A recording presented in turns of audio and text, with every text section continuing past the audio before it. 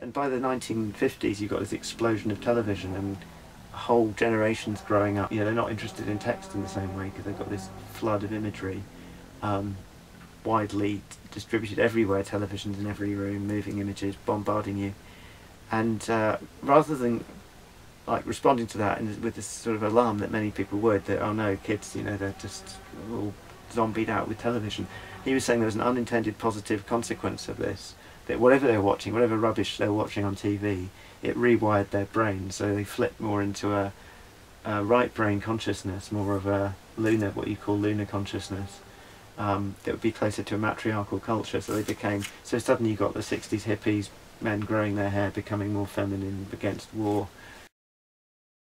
And it's a bit of a cartoon sort of description, but you definitely got a swing going on with that generation that were bombarded with imagery. So he looks at the emergence of the printing press and the effects that had, and Mao's Little Red Book, and the Viet Cong, and the way that written language changed their ideology. He gets a little bit carried away, but the core idea is that alphabets are kind of you could say, dangerous technology, because they cause some sort of extreme behaviour in the structure of the brain, not the physical structure, but they in the mind perhaps. You get this left brain hemisphere hyperactivity, which leads to social structures being inverted or seriously mutated. And arguably that's not necessarily a good thing. Depends what your value system is, I suppose. But so he followed that, and then most recently, a third book was, I've mentioned this in previous reality reports, Iain McGilchrist, The Master and His Emissary. You come across that, was about maybe 6-7 years ago that came out.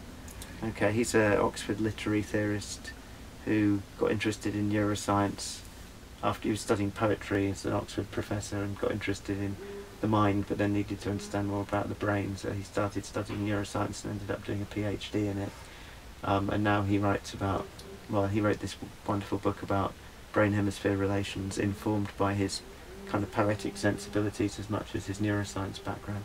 Similarly, he argues there was a kind of flip. He doesn't sort of link it in the same ways as Leonard Shlain's The Alphabet versus the Goddess. I don't think he even refers to that, but McGilchrist, who's quite a serious academic, argues that the left brain sort of exists to serve the right brain hemisphere in some way. He sees it as the right brain has traditionally been the master, which, unable to oversee the entire sort of kingdom, has to send out emissaries to look after certain aspects of it, and occasionally one of those could become corrupted or compromised and start to feed false information or whatever distorted information back to the master in order to usurp. And he believes that's what's happened, a usurpation of power, in a sense, that we've become left brain centric, or our culture has.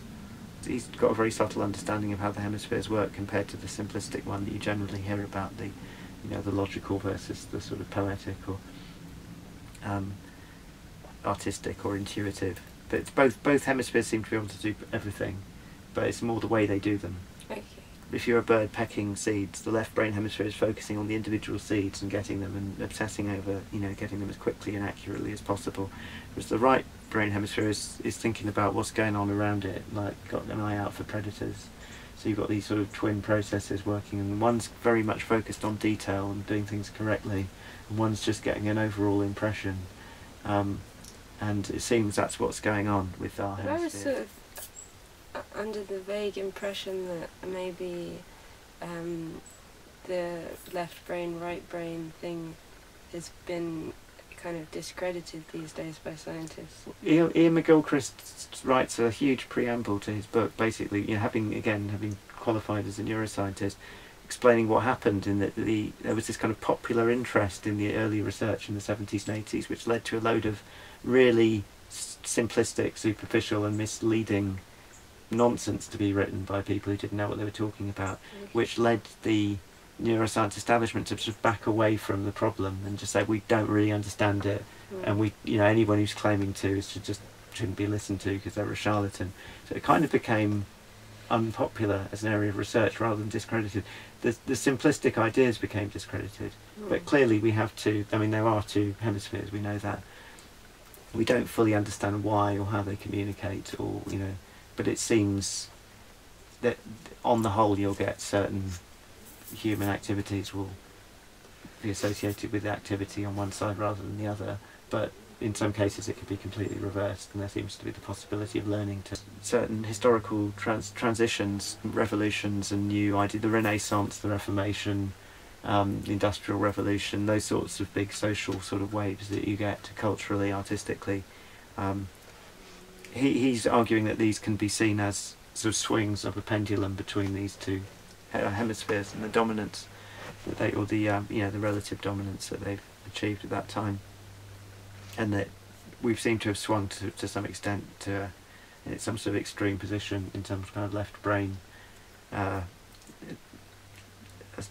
dominance seems to be not in everyone, and just in the way that society's structured, and the way that, technology has become the shape that it has assumed. Do you know what I mean? The total sort of picture, the total shape of everything. Well, the technology that we have that's defines so much of the way society goes about its business is very kind of left brain technology, you know, like the way that you interact with it requires that kind of intelligence.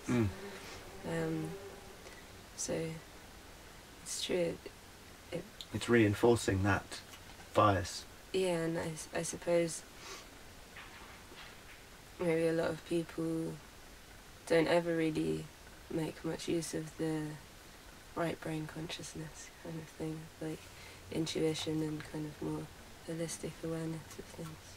I mean, I was one of those people that didn't, you know, until my adult life. I was a very, very left brain centric kind of person. Yes, and I could how easily, we're raised to be, you know? And but I think I was an outlier, you know, the sort of way my mind worked compared to, say, my other kids at school, you know. A severe left brain. Yeah, and luckily I had experiences and met people and had, you know, made connections, and internally and externally.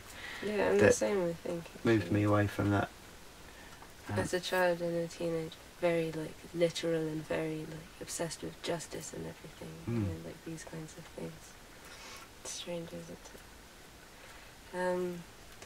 But it's interesting that this guy thinks the alphabet has been such a major part of moving us from left brain to from right brain to left brain consciousness, because it seems like it makes sense to say that language would do that. What, just spoken language or written language? I mean, it makes sense to say that the alphabet would do it. It makes complete sense, but if you already have a spoken language, being able to depict it in letters, it feels like it would make less of a change to your consciousness than language in itself, which is a very defining thing, you know, like our consciousness is pretty much, you know, like... Well, I think animal communication was one of the topics on this. We're not the only creatures that use language, clearly. But like symbolic language? Symbolic language is something else. So I think the emergence of symbolic language was definitely, we crossed a threshold in the way our consciousness works. I don't know how to characterise that, but I am more or less convinced by Shlain and other people, you know, mainly Shlain, but I think you could say that McGilchrist and Julian Jane's ideas would be in sympathy with this. The idea that the coming of alphabetic language was the thing that we'd associate with the that flip of, rather than the coming of language itself, which is much older. I mean, until people started using alphabets, we can't really have much awareness of what their language was like anyway. Because obviously using hieroglyphs and these kinds of things, you're not going to write everything the same way that you would say it, whereas when you have an alphabet you can write exactly what you would say if you were speaking to somebody. That's true, I never really thought about that. So you're expressing something in there's not really a voice there when you write it with hieroglyphs. Yeah, and maybe like, you know, prepositions and these kinds of things. Like the connecting words, the structure of how the thing is. All those parts of speech which link parts of sentences together. We haven't. You wouldn't have those in hieroglyphs. You've just got the objects or the acts. And the nouns and the verbs so and the adjectives. there's this theory some guy has about why a lot of ancient myths feature talking animals and these kinds of things is because before language was so fully developed and you were able to have a word for pretty much anything you wanted to talk about, even if it's like an abstract concept and stuff, you know, you want to talk about like some kind of sneaking evil thing, you don't have those words, so you talk about a snake that comes and tells you to do bad things or something like this. And so I was thinking about that because of what you were saying about the Odyssey and like a lot of ancient literature where people seem to just, you know, they're just doing whatever they feel like doing, and when there's a crisis, God tells them you should go right this way. Usually, yeah. And maybe you would think this is just like a poetic way of speaking about it, because, you know, like often you might have like a kind of revelatory thought and describe it as like, oh, you know, God told me I should do this, but you don't really mean you heard God say that to you, you mean like you had a bit of an epiphany. Yeah, some people would use it like that, but I mean that's the way we use language now and the way that it was used then. So, I mean, there's such a distance now that you can't really, one doesn't really back up the other in the sense that it was meant, you can't, do you know what I mean? I don't think you can assume it was meant in the same way. You might be right.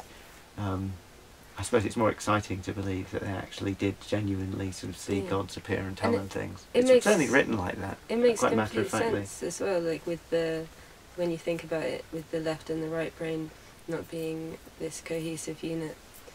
Like with schizophrenic people, you know, they think that they're hearing an external voice and maybe they think it's God or, you know, like a dead ancestor or something like this talking to them, and actually it's just their own thoughts, but because of this peculiar wiring of their brain, it feels like it's something external. So you can imagine if your brain is wired slightly differently to how ours are these days, the thoughts that you have with your left brain maybe would sound like...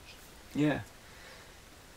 Or the right brain, I think James was suggesting, but either way, it's like one's talking to the other, or there's an non-recognition of the voice as oneself. But I think it must be the left brain that is when God speaks to you, you know, because you're chilling in your right brain consciousness, just following your intuition, and then you have like a real dilemma that you have to think about, so then your left brain comes into play and like analyses it out and gives it to you in this... Maybe, but then if you think about, like, say, the great scientific discoveries, when mathematicians and physicists report the moment that they got this amazing idea, this breakthrough idea, that's after months and years of applying themselves with the most left brain of all activities, you know, writing out equations and evolving mathematical models, and then they get stuck, and then suddenly this idea just kind of flashes through them in a way that they can't explain it. So it would appear that those sorts of ideas come from the right, but maybe the which is which isn't so important as the fact that it's about one talking to the other. It's just, you know, you're in one state of consciousness, so whichever one is the one that you don't ordinarily use when it communicates something to you, it feels like this kind of outside voice. Yeah. And he was claiming, I mean, James was claiming that the wall broke down between them, so rather than being a two-chambered mind, we became a single-chambered mind, and that was when the modern sense of self came about, where you have this I'm me kind of experience, so sitting inside your head, kind of looking out. That's how a lot of people think of themselves. And that's quite a recent thing, he would argue.